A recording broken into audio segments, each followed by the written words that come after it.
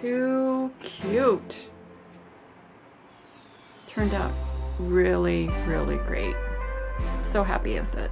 Just love it. If this is your first time here, I would love for you to subscribe because this channel is all about creativity and inspiration. I hope you feel inspired to create something amazing. Feel free to share the inspiration because life is a journey we make together. And now I will show you how this adorable quilt was made. I love making baby blankets and I love the color pink. So this is going to be so fun. I'm going to put this on the back. So soft. And I love the Chenille-IT. It is so fun to work with. You can just outline the flowers if you want. The clouds I'm going to do in white. I'm going to put pink all the way around. Oh, this is going to be so fun. Can't wait. So let's get started. I really like to use the Chenille-IT to outline flowers and these clouds because it just folds so easy and it's just really easy to work with. Just keep your needle in the middle of the Chenille-IT. Just work your fabric, turning it as you need to. I don't even pin this.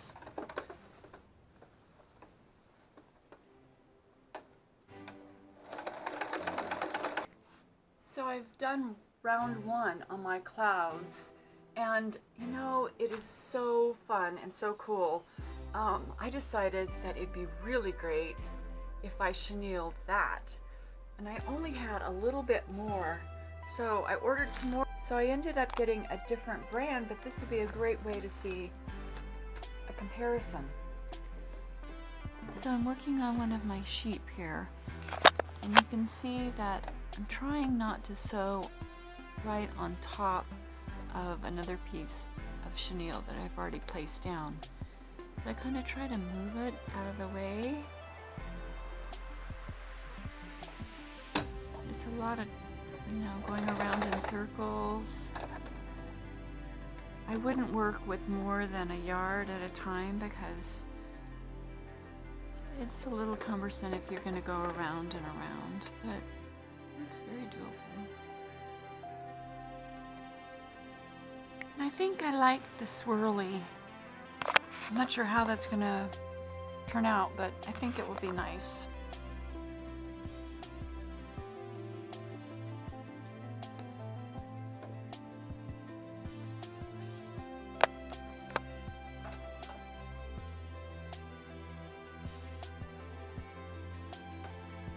I have a little helper today. I'm still working on my sheep and he's turning out so cute. Oh my gosh.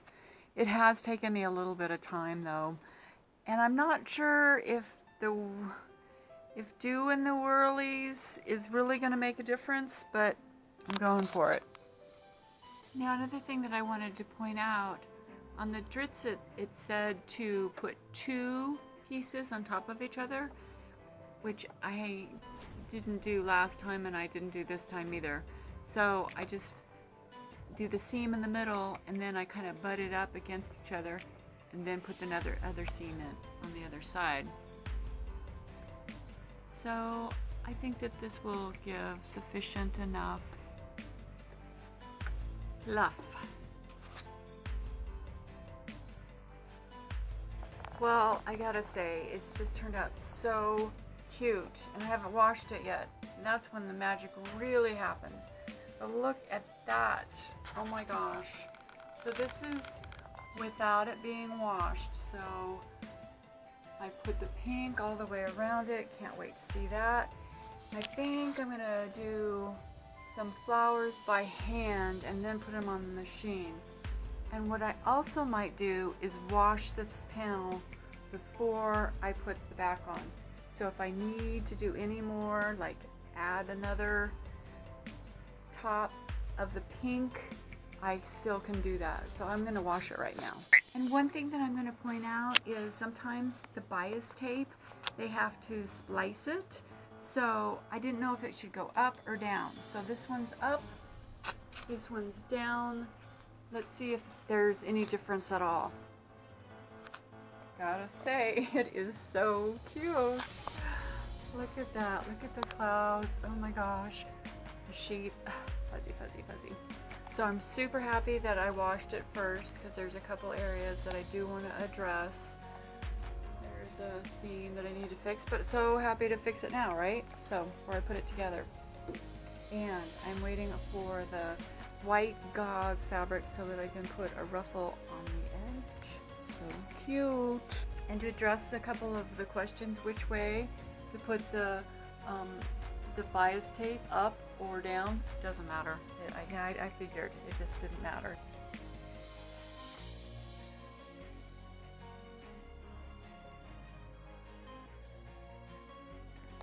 So one tip that I do have is find yourself something that has a point.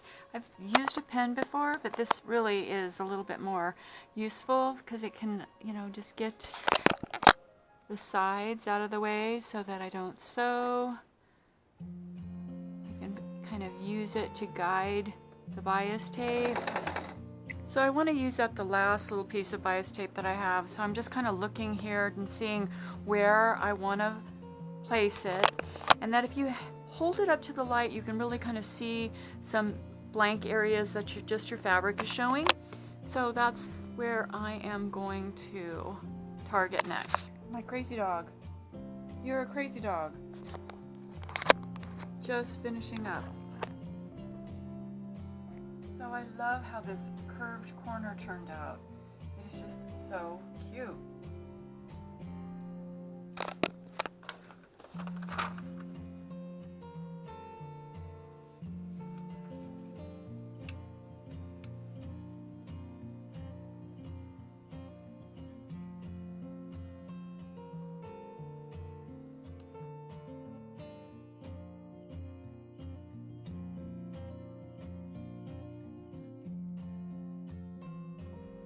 So I've squared up the top and I've made my rounded corners, and now I've just placed it on my backing, pinned it so I can cut it out to the exact size before I put the white double gauze ruffle on it.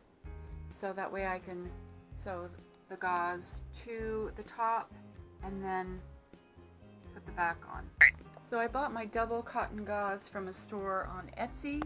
I only bought a half yard, and it was a very generous half yard. So thank you very much, and I will list the Etsy shop in the description below. And since I do have a little extra of the cotton gauze, what I've decided to do is 6-inch strips. So this way that I can have, fold it in half. So that's 3 inches, a 1/2 inch seam allowance, and this has not been washed, so it will crinkle and shrink a little bit, but I think that would be a nice ruffle. Now they say don't wash your gauze when you get it, wash it later. So, and then it the lines come out and it kind of puckers.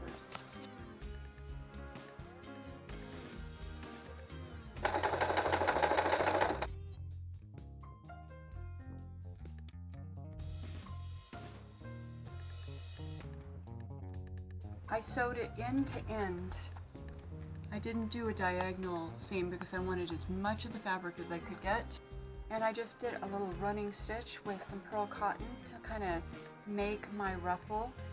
And then I could kind of pin it where I wanted it. And I think this is going to work great.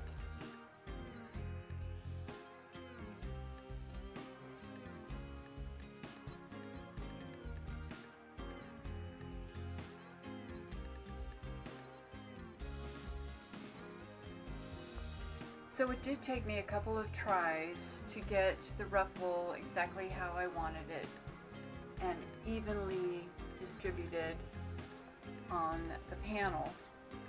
And my only tip would be that work in sections. So when you put the running stitch in,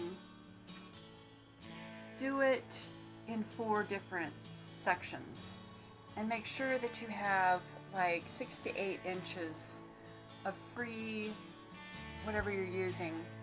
I used pearl cotton, and this was a string that I had just to demonstrate that, so you could see it a little better, that I had to put in another section. So I put in 3, I definitely put in 4 work in quarters, and then you can kind of pull it as you need it, and that'll work great.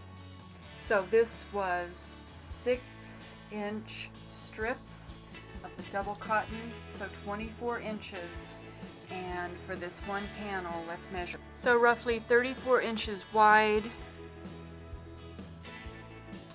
41 inches in length, and I like that ruffle. That's just distributed nicely. So now I'm going to put it onto the front with a 1/4 inch seam. So I've sewed the ruffle in.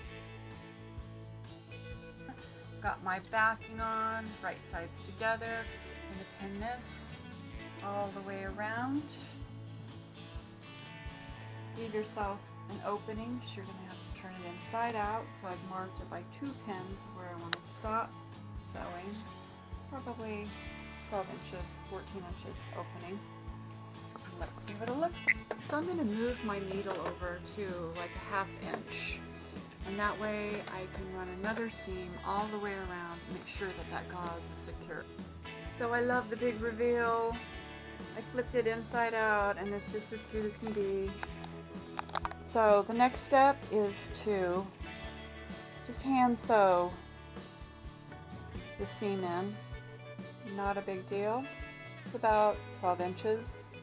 And then I'm going to put a top seam with a little bit more of the chenille. It'll be so cute.